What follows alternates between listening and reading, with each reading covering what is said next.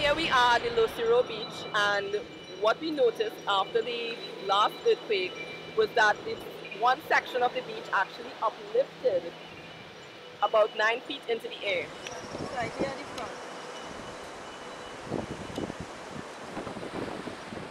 Further up the hill we have cracks that have developed, and the land has slipped along certain crack lines into the sea.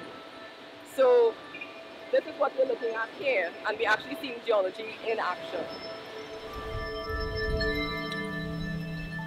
21st of August 2018, Trinidad was shaken by an earthquake of magnitude 6.9 that occurred in eastern Venezuela. It had significant depth, about 129 kilometers.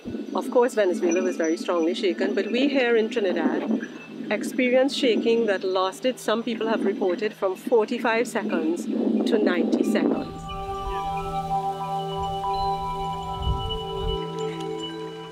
This is the longest shaking that we have experienced in Trinidad from an earthquake in recent times.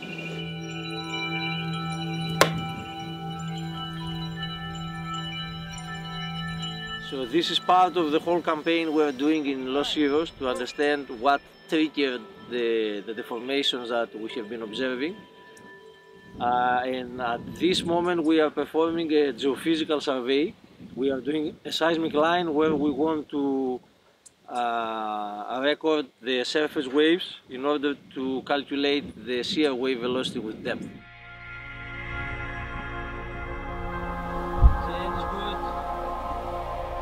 If we understand what happened here, then we can extend the knowledge we have for this area to other areas in the south, and then getting more details about the geology of other areas, we can see the possibility of the same effects happening in the future in other areas with similar geology. So we are really interested to see if something like this can happen not in the free field where we just have farms, but in urban areas where we have houses, or in areas where we have the lifelines, where we have the gas pipes, where we have the oil pipes, where the damage will be much more significant than just the place just sliding.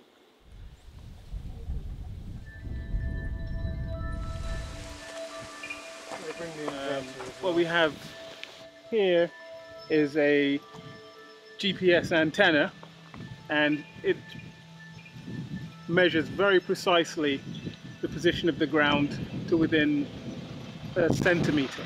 So we can measure centimeter magnitude movements of the ground. And we set up pins here and in 5 other different places in this area where there's been a lot of land movement. GPS survey should enable us to characterize how the land is moving and help us to determine what kind of hazard the land movement in this area might have to the people in this surrounding area. This here was a road. My van was to come straight underneath the house and pack up and collect my pimentos. Sometimes if we work late, I used to choose to stay over the night here sometimes. Now we can't do that anymore. Them guys and them just have to tote that. See, like the thing opening more wide, and I start running.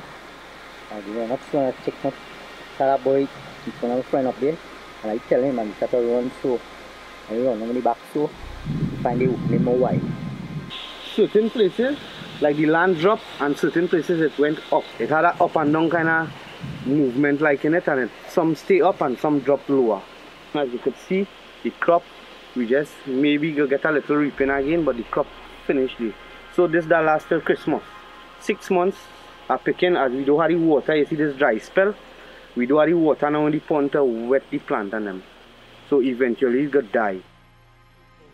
This is not the biggest earthquake that the system around Trinidad and Tobago can deliver, and that large magnitude earthquake, which we have not seen for more than 200 years, is still waiting to occur. The faults that can accommodate that level of strain energy, they are still storing, and one day they will release that energy. It is important for us to understand this earthquake hazard to which we are vulnerable. We are on the eastern boundary of the Caribbean plate. We are converging with the North American and South American plates at a rate of 2 centimeters per annum. And this is the reason that we have these long intervals between our biggest earthquakes. It tends to make us complacent about the earthquake hazard. But at this time in our history with regard to earthquake shaking, because we have not had this large magnitude earthquake for so long, we need to be prepared now. We need not to be getting prepared, because at this point, such an earthquake can occur at any time.